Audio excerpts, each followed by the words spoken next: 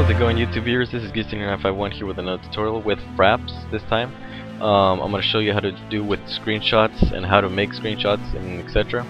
So first thing you do when you have Fraps open and you have the screenshots tab open, make sure you know the directory of where your screenshots are saved and where they are located. Now some of the formats that I recommend on saving is PNG. Now you can also save them as other formats if you like, but my recommendation is PNG since most programs open PNG and save as PNG. Also, PNG also saves better color than JPEG in my opinion, but everyone has their own opinion and with their color theories and etc. But I won't stay stuck with that. We'll go on along. Now, the screen capture hotkey, make sure you know your hotkey, what it is.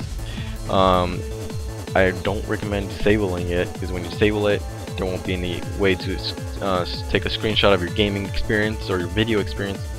Now, if you have it disabled, you have two options: to either click on none or to enable, and it'll say press any key. Now, I normally have it as F10, but you can save it as any other letter or character that you like. In this case, I'll just save it as F10 as usual. That is the default button, and I prefer it to be F10 because I had normally used F1 through F8 in other games that I play. So it all depends on your taste and how comfortable you are with your keyboard. Some other settings that you have here on the right hand side, which is only two options. First option is to include frame rate overlay on screenshots. Now this is just to see the rate as when you're recording movies, which you'll see in the other tutorial. It'll give you a frame rate on how many frames your game is playing and giving you. That is just giving you the option to see it or not. And the next setting here is repeat screen capture every so and so seconds until hotkey pressed again.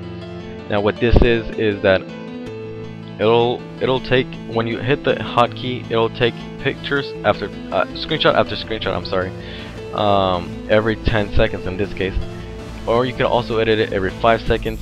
Now this, I recommend choosing it if you want to see your Minecraft experience, like it'll take a picture every 10 or whatever, how many value you put into it, and you can see your house being grown every so and so seconds. Or you could also take screenshots after screenshot for your SimCity, so you can see how your city grows after every so and so seconds.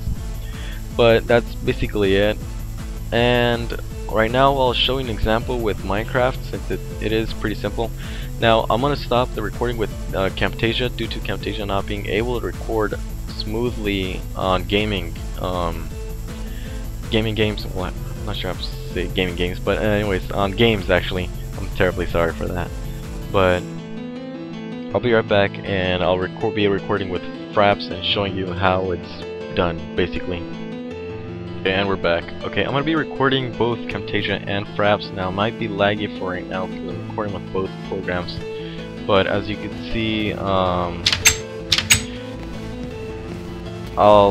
can see the numbers on the bottom right, which is red.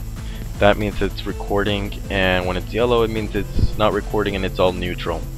Now, right now, as I was going to show you, I was going to take a picture of an F10 and just hit the F10 button, and it'll take a snapshot real quick. Okay, and we're back here with Camtasia again. I'm terribly sorry for this, but I'm going back and forth for the gaming experience and also showing you the program itself. Now, as I said before, when you're done recording and everything, and taking the snapshots of your work and artwork and everything, you go here where it says view from your from files directory. After you click on view, you'll see right there of your picture your frame rate.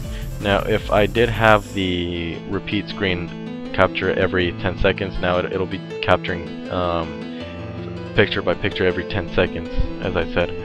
So that's pretty much for this tutorial. Thank you very much for watching, and hope you guys have a nice day.